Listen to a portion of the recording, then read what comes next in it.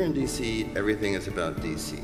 Everything is about, all the good ideas come from DC, and if it's not DC, it's New York. But the idea that there are interesting, innovative, and really transformative things that happen in the western part of this country is something that doesn't really occur in our policy space. When I took over with the Goldhirsh Foundation and launching LA2050, I was one person, and then I got one more person on board. And so we thought about how do we actually build bigger capacity and build more outreach and more buy-in and get people mobilized to act. And that was, there we have technology, what a great answer and great solution. And then we opened the floodgates and did this crowdsourced grants challenge using technology, and we reached 80,000 people within the same amount of time. So it's astronomical what you can do with technology in the right way.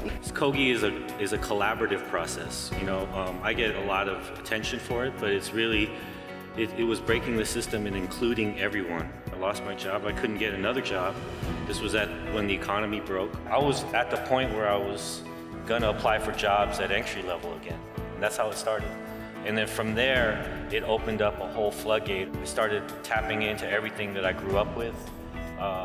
We parceled out all the duties, and then I came up with a recipe of just cooking from my soul this taco that represented Koreatown.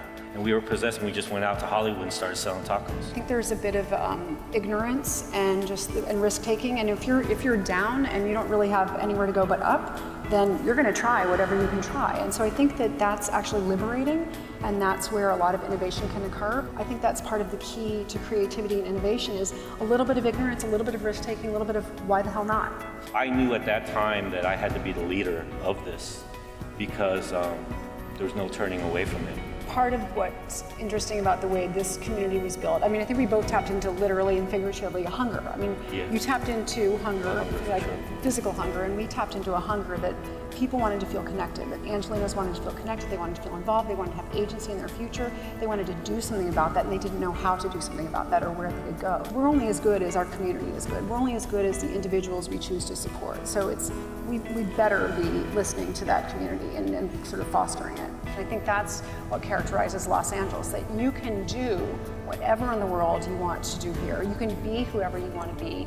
And it's actually that kind of mashup of all of that makes LA so interesting, and that I think that the rest of the world is watching. With social media and with technology, it's just opened the floodgates for all these creative dreamers to come to Los Angeles.